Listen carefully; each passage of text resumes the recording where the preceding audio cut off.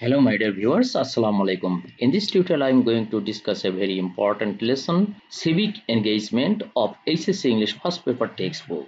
It is in Unit 12, Lesson 3 according to the old edition of the text, but according to the new edition of the text, it is in Unit 2, Lesson 3. Okay, let's start. আমরা গত টিউটোরিয়ালে scenario 1 শিখেছিলাম। আজকের এই টিউটোরিয়ালে আমরা scenario 2 এই প্যাসেজটি দেখব। তাহলে চলুন কথা না বাড়িয়ে শুরু করি। A group of college students were watching television news in their hostel. একদল কলেজ শিক্ষার্থী তাদের হোস্টেলে টেলিভিশনের খবর দেখছিল। They were touched by the plight of the flood affected people in Sunamgonj. এখানে নতুন শব্দের মধ্যে রয়েছে টাচড। টাচ মানে স্পর্শ করা, আর আরেকটা অর্থ হচ্ছে টাচ মানে হচ্ছে ব্যথিত হওয়া। এখানে ব্যথিত হওয়া অর্থে ব্যবহার করা হয়েছে এবং সেটা প্যাসিভ ভয়েস। আমরা জানি প্যাসিভ ভয়েসে বিভার্ব থাকে এবং মূল ভার্বের পাস্ট পার্টিসিপল ফর্ম থাকে। দেখুন এখানে বিভার্ব হিসেবে ওয়্যার রয়েছে এবং মূল ভার্বের পাস্ট পার্টিসিপল হিসেবে টাচড রয়েছে। যাই হোক, দে ওয়্যার টাচড অর্থটা দাঁড়াচ্ছে তারা ব্যথিত হয়েছিল। By the flight. এখন ফ্লাইট এখানে নতুন একটি শব্দ, যার মানে হচ্ছে দুর্দশা।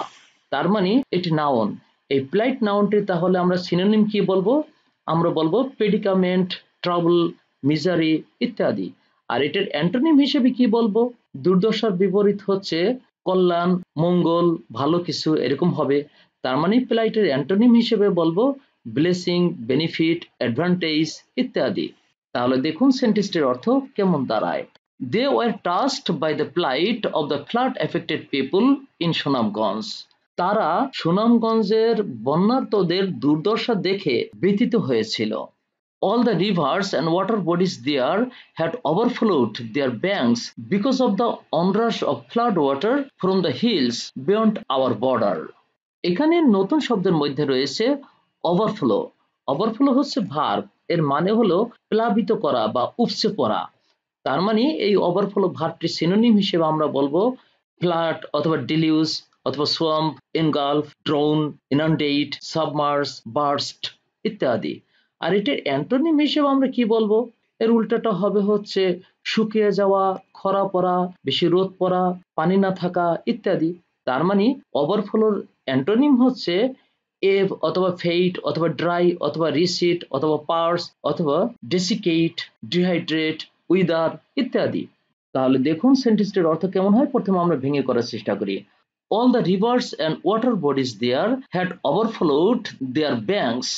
সেখানের সকল নদী এবং জলাশয় পানিতে উপচে পড়েছিল। কেন এখানে বলা আছে বাকিটা? Because of the onrush of flood water. হঠাৎ বন্যার পানির কারণে। কোথা থেকে এসেছিল? From the hills beyond our border. আমাদের সীমান্তের ওপারে পাহাড় থেকে এই পানি এসেছিল। তার মানে পুরো সেন্টেন্সটির অর্থ দাঁড়াবে ঠিক এইরকম। আমাদের সীমান্তের ওপারে পাহাড় থেকে বন্যার পানি প্রবাহের কারণে সেখানকার সকল নদী এবং জলাশয়ের পানি উপচে পড়েছিল। Their homes, hearts, bazaars, shops and croplands were under several feet of water. তাদের ঘরবাড়ি, হাটবাজার, দোকানপাট আর ফসলাদি জমি কয়েক ফুট পানির নিচে তলিয়ে গিয়েছিল। The local administration had rescued the people and accommodated them in schools that were on higher grounds. দেখুন এখানে নতুন শব্দের মধ্যে রয়েছে রেস্কিউ। রেস্কিউ হচ্ছে ভার্ব, এর মানে হচ্ছে উদ্ধার করা। তার মানে এটার সিনোনিম হিসেবে আমরা বলবো liberate, recover, release, save, salvage, free, retrieve, reclaim ইত্যাদি। আর এটার অ্যান্টোনিম বা বিপরীতার্থক শব্দ আমরা কি বলবো? উদ্ধার না করা অথবা বিপদে ফেলানো বা বিপদে পতিত হওয়া ইত্যাদি। তার মানে হচ্ছে আমরা রেস্কিউর অ্যান্টোনিম হিসেবে বলবো এনচেইন, এন্ডেঞ্জার, জিওপারডাইজ, থ্রেটেন, ইম্পেরিল, হ্যাজার্ড ইত্যাদি। আর এখানে দেখুন আরেকটি শব্দ অ্যাকোমোডেট ভার্ব, আর অ্যাকোমোডেশন হচ্ছে নাউন। অ্যাকোমোডেট ভার্বটির অর্থ হচ্ছে থাকতে দেয়া অথবা থাকার সংকুলন হওয়া বা বাসস্থানের ব্যবস্থা করা। তাহলে এই অ্যাকোমোডেট ভার্বটির সিনোনিম হিসেবে আমরা কি বলতে পারি? আমরা বলবো house, lodge, contain, hold, shelter, Harbour, board, quarter, বিলেট ইত্যাদি। আর এটার অ্যান্টোনিম বা বিপরীতার্থক শব্দ আমরা কি বলবো? থাকতে না দেয়া অথবা বসবাস করতে না দেয়া, তাড়িয়ে দেয়া এরকম কোনো কিছু হবে। তার মানে অ্যাকোমোডেটের অ্যান্টোনিম হিসেবে আমরা বলবো এভিক্ট, expel, eject, ডিসলস, impede, abstract, limit, stop ইত্যাদি। তাহলে দেখুন সেন্টেন্সটির অর্থ কেমন। The local administration had rescued the people. স্থানীয় প্রশাসনের লোকজন তাদেরকে উদ্ধার করেছিল। And accommodated them in schools that war on higher grounds. এবং তাদেরকে স্কুলে বসবাসের স্থান করে দিয়েছিল যে স্কুলগুলো ছিল একটু উঁচু এলাকায় অবস্থিত। তার মানে আমরা পুরো সেন্টেন্সটির অর্থ বলবো ঠিক এইরকম। স্থানীয় প্রশাসন লোকজনকে উদ্ধার করে উঁচু ভূমিতে অবস্থিত বিদ্যালয়ে তাদের থাকার ব্যবস্থা করেছিল। Villagers in the nearby areas were helping these people in all possible ways. এখানে একটি শব্দ রয়েছে নিয়ারবাই, এটা আমরা জানি নিয়ারবাই হচ্ছে অ্যাডজেক্টিভ, এর মানে হচ্ছে নিকটবর্তী বা কাছাকাছি বা সন্নিকটে। তার মানে এটা সিনোনিম হিসেবে আমরা বলবো adjacent, neighbouring, close, near, adjoining, নাই, কন্টিগুয়াস ইত্যাদি। আর এটার অ্যান্টোনিম হিসেবে আমরা বলবো দূরবর্তী অথবা অনেক দূরে অবস্থিত, এরকম কোনো কিছু হবে। তার মানে হচ্ছে নিয়ারবাই অ্যান্টোনিম হিসেবে আমরা বলবো far away, fur, remote, distant, আউটলাইং, isolated, fur flung ইত্যাদি। দেখুন সেন্টেন্সটির অর্থ কেমন হয়। আশেপাশের গ্রামবাসীরা সম্ভাব্য সকল উপায়ে আক্রান্ত লোকদের দিকে সাহায্যের হাত বাড়িয়েছিল। Yet ensuring drinking water, cleanliness and hygiene was a big challenge. এখানে একটি শব্দ রয়েছে এনশিওর। এনশিওর ভার্ব থেকে আইএনজি করে এনশিওরিং করা হয়েছে। এনশিওর মানে হচ্ছে নিশ্চিত করা। তার মানে এই এনশিওর ভার্বের সিনোনিম হিসেবে আমরা বলবো guarantee, assure, confirm, certify, warrant, affirm, ensure, secure ইত্যাদি। আর এনশিওরের আমরা অ্যান্টোনিম হিসেবে কি বলবো, অর্থাৎ নিশ্চিত না করা, অর্থাৎ অনিশ্চিত করা অথবা অনিশ্চয়তার মধ্যে ফেলে দেয়া এরকম। তার মানে হচ্ছে doubt, question, suspect, refute, invalidate, নিগেট, রিপুডিয়েট ইত্যাদি। আর দেখুন এখানে একটি শব্দ রয়েছে ক্লিনলিনেস। ক্লিন হচ্ছে ভার্ব এবং একই সাথে সেটা অ্যাডজেক্টিভও বটে। আর ক্লিনলি অ্যাডজেক্টিভ, আর ক্লিনলি থেকে এসেছে ক্লিনলিনেস নাউন। এর মানে হচ্ছে পরিচ্ছন্নতা।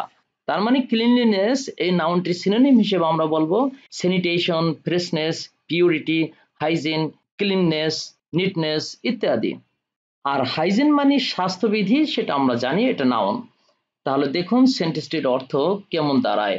এরপরও খাবার পানি, পরিচ্ছন্নতা এবং স্বাস্থ্যবিধি নিশ্চিত করা ছিল একটি বড় challenge. The schools had toilets, but these were clearly not enough. Enough হচ্ছে অ্যাডজেক্টিভ, এর মানে হচ্ছে যথেষ্ট বা প্রচুর। তার মানে এটা সিনোনিম হিসেবে আমরা বলবো sufficient, abundant, বাউন্টিয়াস, efficient, adequate, ample ইত্যাদি। আর এটার অ্যান্টোনিম হিসেবে আমরা কি বলবো, এনাফের অ্যান্টোনিম হচ্ছে অযথেষ্ট, তার মানে অপর্যাপ্ত বা খুবই কম এরকম। তার মানে এনাফের অ্যান্টোনিম হিসেবে আমরা বলবো insufficient, inadequate, স্কার্স, meagre, limited, deficient ইত্যাদি। তাহলে দেখুন সেন্টেন্সটির অর্থ কেমন। বিদ্যালয়গুলোতে পায়খানা ছিল, তবে স্পষ্টতই সেগুলো অপর্যাপ্ত ছিল। Seeing this situation, Ahmed, Shopon, Rakib and Niladri quickly decided to go to Sunamgonj and work for the flood victims. এই অবস্থা দেখে আহমেদ, স্বপন, রাকিব এবং নীলাদ্রি দ্রুত সুনামগঞ্জে গিয়ে বন্যা দুর্গতদের সাহায্য করার সিদ্ধান্ত নিল। But to do that, they needed money which they did not have. কিন্তু এটা করার জন্য তাদের অর্থের প্রয়োজন ছিল, যা তাদের কাছে ছিল না। আমরা একটু সামনে এগিয়ে যাই, দেখুন। They began by pooling their own contributions and talked with their classmates, teachers, and local lawmakers and civil society members for assistance. যেহেতু সেন্টেন্সটি অনেক বড়, আমরা প্রথমে ভেঙে ভেঙে অর্থ করার চেষ্টা করি। They began by pooling their own contribution. প্রথমে তারা একত্রিত হয়ে চাঁদার মাধ্যমে নিজেদের কাছ থেকে অর্থ সংগ্রহ করা শুরু করলো। And talked with their classmates, এবং তারা তাদের সহপাঠীদের সাথে এই ব্যাপারটা নিয়ে কথা বলল, শিক্ষকদের সাথেও কথা বলল এবং স্থানীয় আইন প্রণেতাদের সাথে কথা বলল, এমনকি সভ্য সমাজের বা সুশীল সমাজের সদস্যদের সাথেও কথা বলেছিল সাহায্যের জন্য। এখানে দেখুন অ্যাসিস্ট ভার্ব থেকে অ্যাসিস্ট্যান্স নাউন এসেছে, এর মানে হচ্ছে সাহায্য অথবা সহায়তা।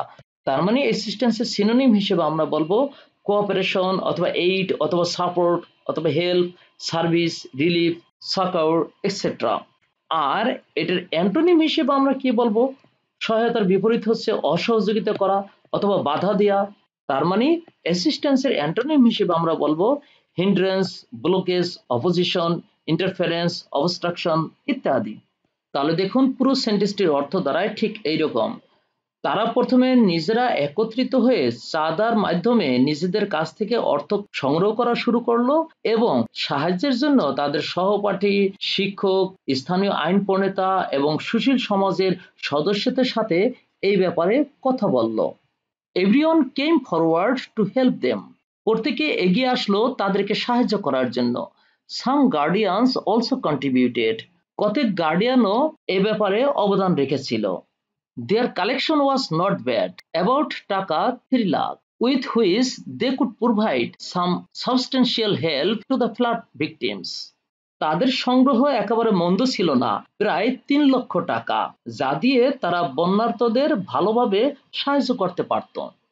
They could buy dry food like high protein biscuits, gur, that means molasses, chira, that means beaten rice, drinking water, water purification tablets, toilet cleaners, and liquid soaps.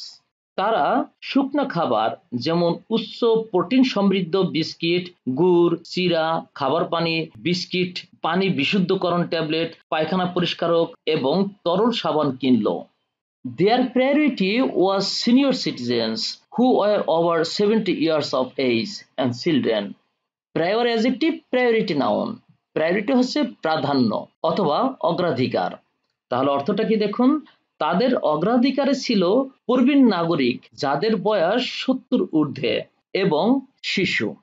They stayed there for more than a week and then came back after government agencies took over and some flood affected people started going back home. They stayed there for more than a week. তারা সেখানে এক সপ্তাহের বেশি অবস্থান করেছিল। And then came back after government agencies took over.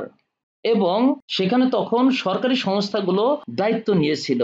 And some flood affected people started going back home. এবং তখন কিছু কিছু বন্যায় আক্রান্ত মানুষ তাদের বাড়ি ফিরতে শুরু করেছিল। তার মানে পুরো সেন্টেন্সটির অর্থ দাঁড়াচ্ছে ঠিক এইরকম।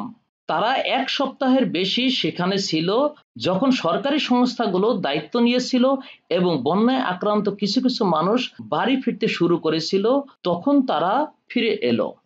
When the four friends were back in their town, they seemed to have lost some weight, but were happy and satisfied that their efforts had been immensely rewarded.